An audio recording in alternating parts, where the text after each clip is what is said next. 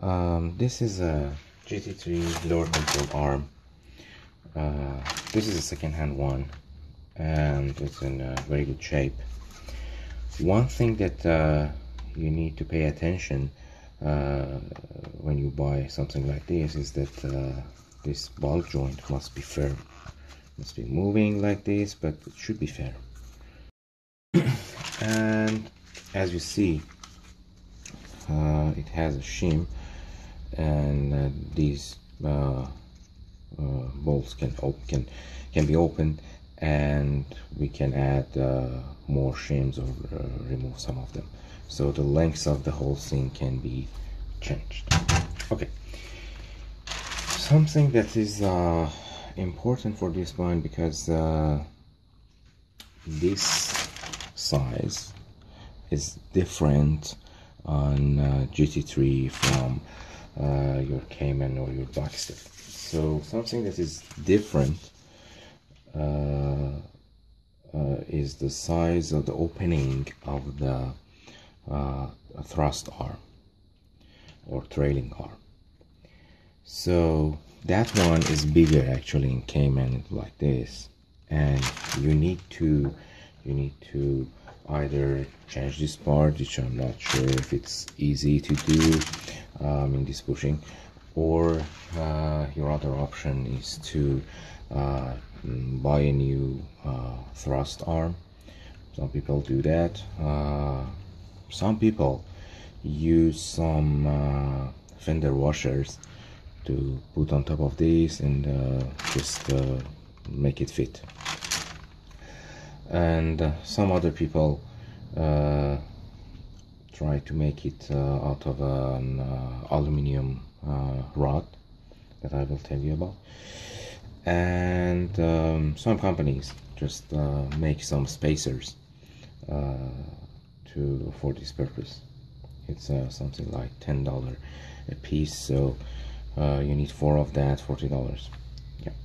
So if you wanna use washers or make a spacer, you need to know the measurements. So this thing is 36 millimeter. The inner diameter of the hole is almost 14 millimeter, 13.97. I would call it 14. Here is 14, 14.1, something like that. And let me check if it's the same on both sides. It should be. It's not tapering. 1371, 14. Yeah. So, and this is 4.18 millimeter. This is basically 11.59. Yeah. The thing is, when you put a spacer on top of this, when you put the spacer on this hole, it shouldn't contact this one. So if the spacer is big, it doesn't have any place to move. Let me show you. Okay, so suppose that you have some spacer like this. Then when you use it here, you see, when you use it here, if it's too big, it's gonna be in contact with this part, so it doesn't give you give this bushing enough space to move. So the maximum difference between inner diameter of the spacer and the outer diameter of the spacer should be something like, I would say, 9 or 10 millimeter. You see, 9 or 10 millimeter comes here, and this is the total 13. So from this point, yeah, something like 10 or 9 would be good.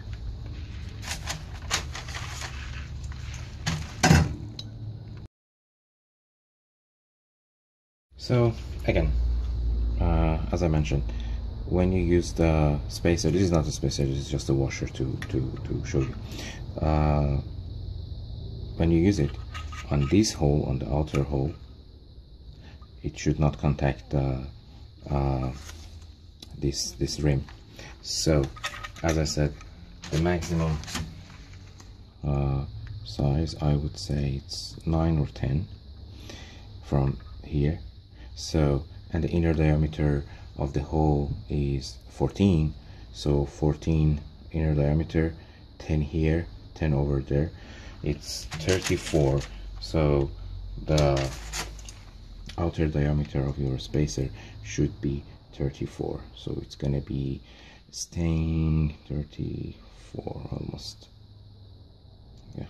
So it's gonna be like this, right? This particular washer is 31, for example, and it comes up to there.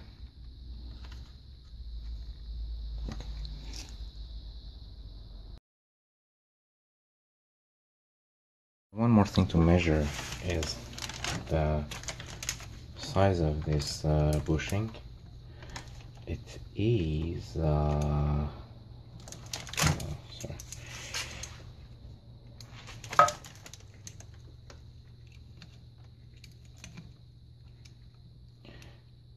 For the original, it's 59.74, 75 something, and for GT3 it's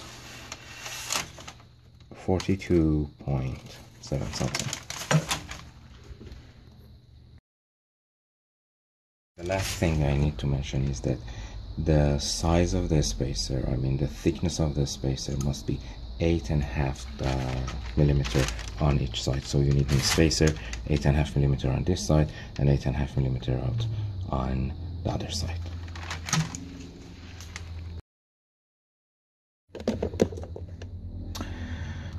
Now this is the